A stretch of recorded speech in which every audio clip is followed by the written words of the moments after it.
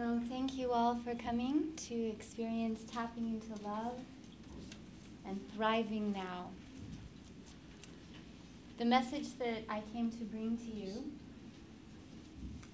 is one of hope and well-being and new possibilities for you. It is my intention that before you leave this room that you understand very deeply how to heal yourself, that you've experienced some spontaneous healing within your own body in this next 45 minutes, and that you find a way to carry this back into the world. Practice what I'm sharing with you, and to teach it to the people that you love the most. My name is Sophia, and I'm here to share a very loving, powerful healing technique with you called EfT, Emotional Freedom Technique. Is anyone familiar with this? That's great. Oh, yes. Awesome. And brand new to this information? Yes, the other half of the room. Good. So if you've already learned about EfT and you're already a tapper, then you know how powerful this is. And maybe you're just looking for a refresher in how to do it, or you're wondering about some new applications for it. And if you're brand new to it, then I'm going to give you an introduction to what it is that we're going to be doing. And let me also rewind and tell you that I did not pay thousands and thousands of dollars to learn this. I learned this from a friend, and then watched some DVDs off the internet that I ordered, and began practicing immediately. And now I fly all over the world with my wings and train people how to do it. So it is something that's really accessible, and I'm not beholden to any school that I spent so long to train, and now I have to go do the thing that I spend all the money on. So it's really just coming from having a great need to heal my own emotional body, my own psyche, and to clear the physical pain that I was carrying around my whole life. So 20 years ago, I got the deep, deep download inside that I was supposed to be a healer. And I was very resistant to that idea because I thought that meant I had to be a doctor, because I'd never heard of healers before. And I was not going to medical school. And yet my body constantly hurt. And I was depressed probably 5 days out of 7, the kind that you don't want to get out of bed, you cancel appointments, you don't answer the phone, you don't return emails. Anybody familiar with that kind of depression? It waves in and out, but you, especially strong at nighttime. I didn't like my body. I thought I was old, fat, and ugly. I had one sad, hard relationship after another. I was a single mother and was barely making it as a healer in my little one-room studio apartment that had a bed in one corner and a massage table in the other. And I would sit in the kitchen and do kind of pastoral counseling, intuitive counseling with the few people who came to see me per week that kept me alive with their little gifts of cash into my life for giving them intuitive body work and counseling and love and presence. And after 5 or 6 years of doing that work, I was exhausted. I was doing everything I could to clear myself, flames of protection, archangels all over the room, violet pits to pull the energy off and send it into the earth, grounding, connecting, spent hours and hours in meditation every day.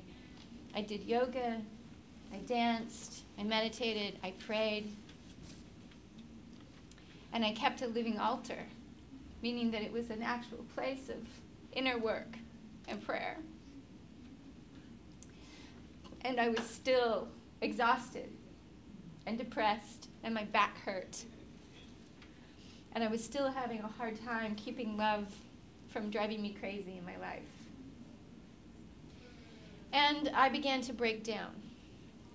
Well, during that point, I could tell that I was getting burnt out, and I could tell that the people who were coming to me, although they were getting loving attention and they were getting really good body work from me, they were coming back the next week only a little bit better than the last week I had seen them. And if any of you have gone to get healings, you know what it's like to either be the practitioner or the practitionee, where you make slow, gradual improvement, maybe, especially if you'll take some of that advice about changing your lifestyle, but sometimes we can't, and then we feel guilty and ashamed, and then it kind of compounds, and we go and get healing, and then we stop, and then we go and we stop, and it's exhausting. It was exhausting for me as a practitioner because I wanted to see people be healed, and I was doing everything that I had learned to do. After 20 years of working on myself and applying what I knew from books and from workshops and you name it, I've done it. And it helped me understand why I was messed up. And I did get some relief, but it wasn't total.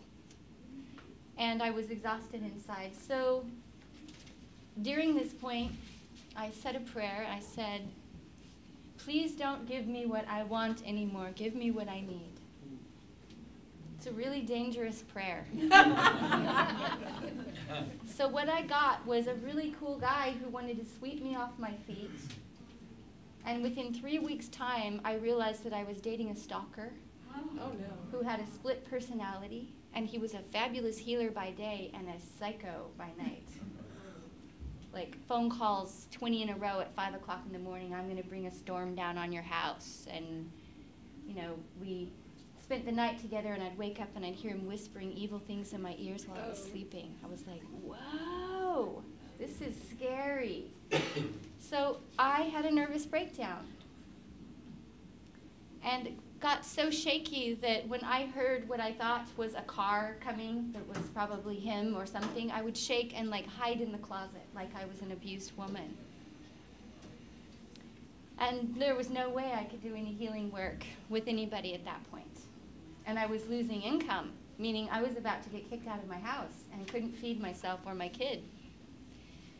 And so it was like, okay, how do you expect me to be a healer when I can barely get it together to see these sad people with all this pain who deserve love when I'm not healed myself? And there's nothing more I know how to do. I fasted, I prayed, I cleansed my colon, I took the supplements, I danced, I did color therapy, I worked with my chakras, I learned about the goddesses. I lit the incense and I burned the sage and I had plenty of crystals. I read the tarot deck, okay? I threw the runes, yeah, that's right. Right? And I was still hurting. So a friend of mine called me and said, we're really worried about you. You're not answering your phone. We haven't seen you in weeks. And I'm coming over. And I said, I'm okay. Healers don't like to get help because they're the healer. But I was so broken down inside that I finally said, okay, come over. Whatever you can do, fine. Come love me. So she came over and said, well, I just took this workshop and I learned this thing called EfT. And, you know, I just did a weekend workshop, so I'm not very good at it. I just barely learned it, but could we try it on you? And I was too broken to say no. So she sat down with a pen and paper and a big box of Kleenex and gave me a 4-hour EfT session. In 4 hours, I was over the trauma of dating the guy that I didn't think I would open my heart again for at least a year. I cried and cried and cried. I refused to even do the technique on myself because I was just too overwhelmed and floppy. So she just sat and tapped on my meridians and worked with me while I bawled and said things. And she wrote things down and said them back to me. When she left, I was filled with joy. My body had no more pain in it. And I felt like I'd just taken LSD. I was like, whoa, what just happened to me? I feel connected to myself. My body stopped hurting. I don't even care about Psycho Guy. It doesn't matter anymore. I'm not afraid of him. My heart feels mine again. And what is this? So I called her and said, could we do that again? And not only that, but the things that were behind those issues, why I would attract that kind of relationship, and why I had that much tension in my body was dissolving really fast.